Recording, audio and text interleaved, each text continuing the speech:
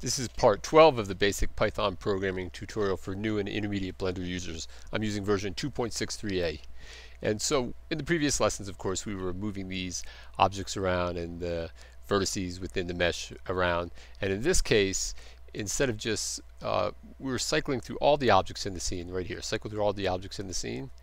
But in this case, instead, what we're going to do is we're going to cycle through the objects and just change the object that we want to change based upon the name, because before we didn't really care about what name it was just picking up each one. So sometimes you don't want to operate on all the objects. So what I've done in here, I took this current object up here and I just put it up here, though I'm still not using it at the moment. I just put it outside of the loop. So for the moment we'll just comment it out. And then down in here, so I've assigned object.name. We're getting the object as we go through all the objects, and the name of the object is object.name. That's how you access the object. And I've assigned that to a string value called string1. Alright? So, and the reason is because I'm going to use a string function essentially to be able to find out what the name of that object is, and if it's a certain object, then I'm going to operate on it. So I say compare the object name to the word cone, and here's the string function. This is actually it right in here. It's string1.find. Alright, that's the way you actually use it. And then the parameters, there's 3 parameters. I only need 2 right now, but I'm trying to find the word cone, whatever's within the parentheses, and the 0 represents the 0 index, so the beginning of the string. I'm starting my search from the beginning. When you search through this function, if it's not equal to -1, this is the not equal sign, exclamation point followed by equals. So I'm comparing it to this. I'm saying if it's not equal to -1, well, -1 is going to be the return value returned by this string find function, and if it returns -1, it means it has not found it. That's why I'm saying if it's not equal to -1. So really what it means is if it is equal to, so if it's not equal to -1 means if it's a positive value, means it's actually found the string. So if it's found the string, then do everything within it. So so I say I have here, you have to watch out here. I say print the object name and location. This is not on a separate line here. You have to watch out sometimes right here. See, I have word wrap turned on like this, so that'll throw you. You have to be aware of that, because if I just move this over here, you can see it's part of that whole line. So I print the name and the object location, then I pick up the data, the mesh data, and I continue on like we did before.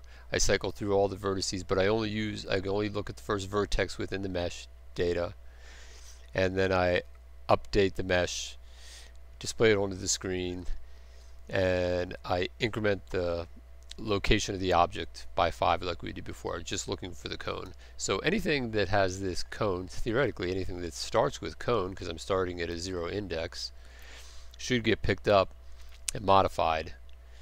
And okay, let's run it. Let's see what actually happens. So we run the script, and there we go. So instead of picking up the icosphere and the cube as well, it only picked up the cone. So let's actually verify to see if this actually works for all objects, because I'm saying starting at the 0 index, anything that starts basically there at the C and has the word cone in it. So we'll copy this. Let me open this up just a little bit, and I'll make it its own little object here. I typically am in the habit of doing this. I'll do Shift-EX, I'll make a copy here, Shift-EX, make a copy there for those 3 like this. Alright, then we'll look at them from over here.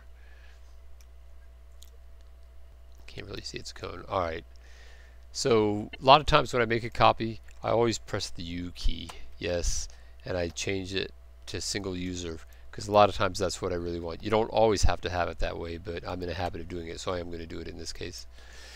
And then, so when we run it, since this is now cone.002 and that's that's 001.002, theoretically it should pick them all up and modify the mesh within each one. Let's try it. Let's see, Alt-P to run it, and it does.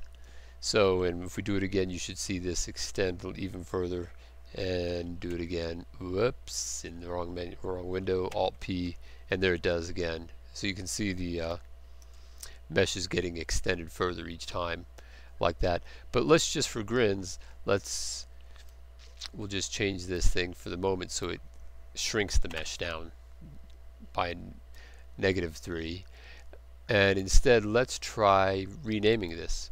Let's bring up the menu N here, and I'll call it, I don't know, just call it new cone. It doesn't matter. All I'm doing it is making sure that cone is in the middle of the string, because I'm starting my search at the 0 location within the string. So theoretically, it should pick up this one as well. Let's run it.